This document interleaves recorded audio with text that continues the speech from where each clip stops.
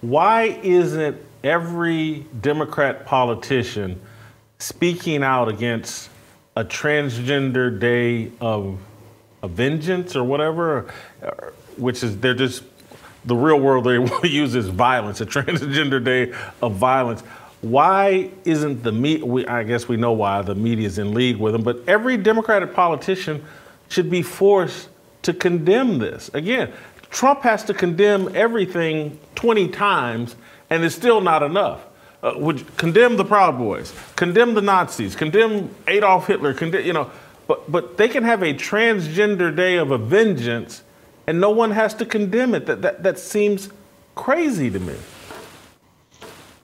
So to understand why Democrats don't have to go and denounce this, you've got to really work backwards and understand that, and I know you get this, but for people in the audience who don't, we need to begin at institutional capture, because we got to this place because all of our popular institutions, whether it be, things like the FBI, Hollywood, the news, academia, they've all been captured by extreme radicals, not just blue dog Democrats, not just people who want a different tax rate, but by extreme radicals who want to usher in Marxism. Okay, these are people who are authoritarian in nature and they want to force far left policy. Once those were captured and they took those over, they then started to, transfer this ideology to the next generation of kids to be essentially their child soldiers in pursuit of changing America's fabric. And that's what we're seeing play out. It's why things are ratcheting up. It's why things feel violent and really unsteady. Even myself, I have to hire security for my kids and my wife when we go to public things because we've had too many crazy people. We've had blood-soaked mail sent to us. We've had a crazy guy show up and bang on our house doors. This stuff is reaching a really dangerous place. And I said this to my wife last night, and I really hope I'm wrong. I really don't think things are going to change until somebody who is a prominent person is murdered by one of these radicals. And I think that may wake some Democrats up to the fact that this is going to end up at their door as well if they don't start denouncing this and they don't stop this. And I really do think that the institutional capture by these people on the far left have put Democrat politicians who even disagree with this, the ones who are like, oh, this seems crazy, but won't say it.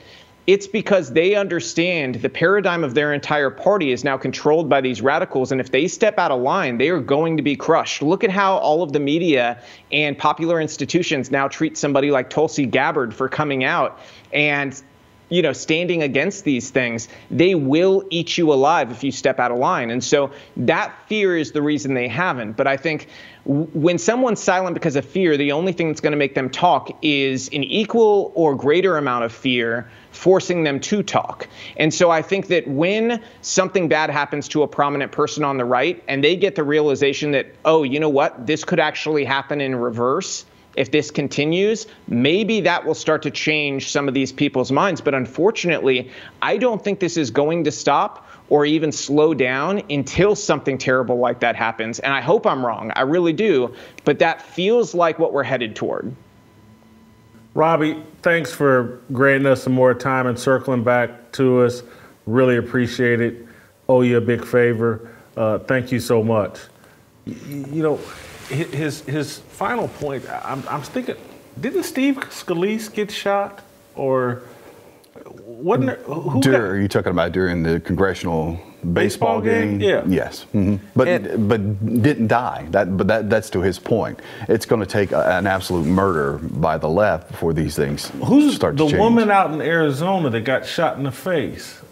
She was a Democrat politician. She was the one that was married to the astronaut. Yeah. But let's not overlook the fact isn't Gabbard in town today? Yeah. She's in Nashville today. So let's not overlook the fact that this happened on the day that she happened to be in town in reaction to the Covenant School shooting.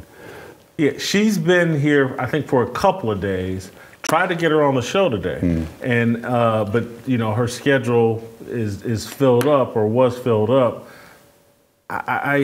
That to me speaks to the collaboration and this being a planned event. The fact that she's in town, and you mentioned it in the first segment today with Robbie, Nashville being ground zero, and what he was describing about the left taking over the institutions. It was called the slow march through the institutions.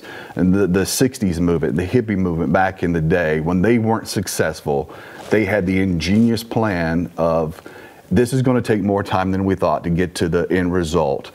We need to take over these institutions. We need to be in the schools. We need to be the ones teaching the next generations. So this has been proliferating for 60 years now. And this is when you have places like Tennessee, places like Nashville, who are resisting the way other places in the country aren't.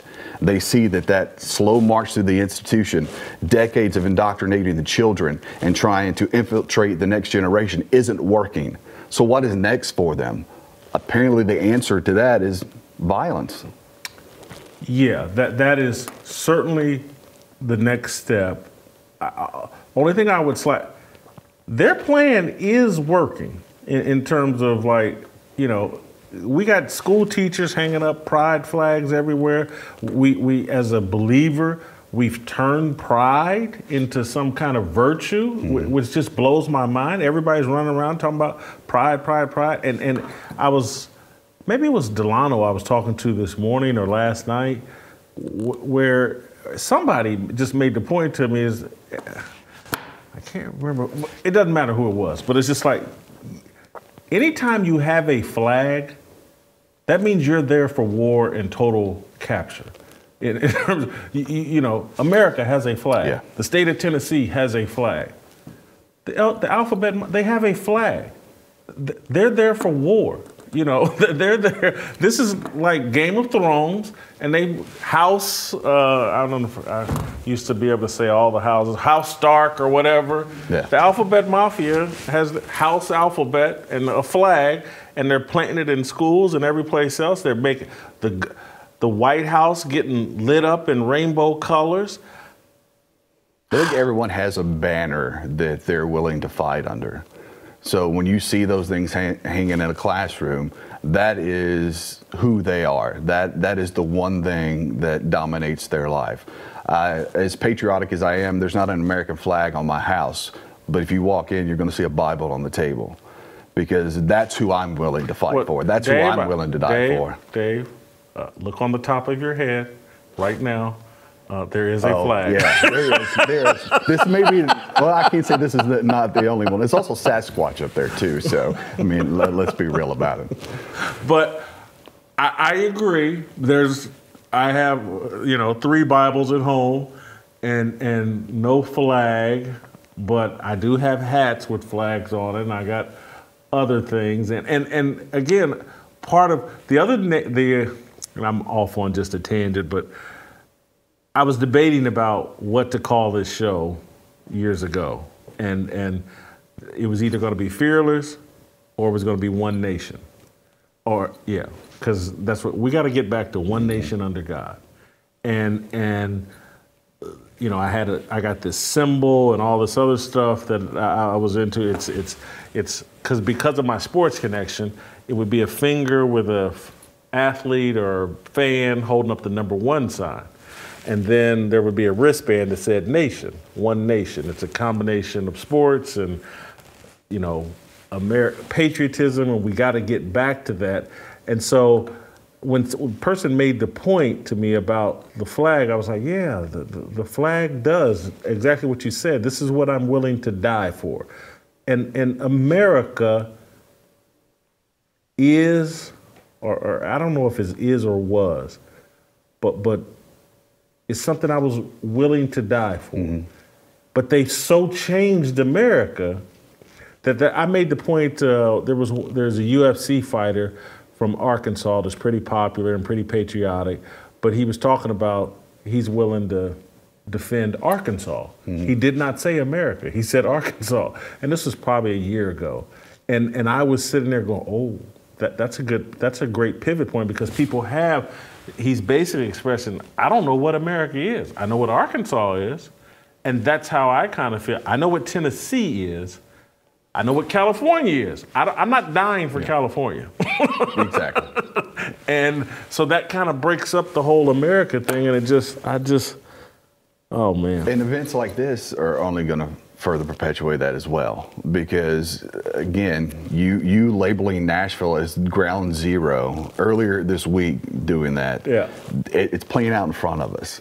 And if they don't get the desired result from what happened today, what's the next step for them? Like what you saw? Hit that like button, subscribe, and check out the full episode by clicking the link below.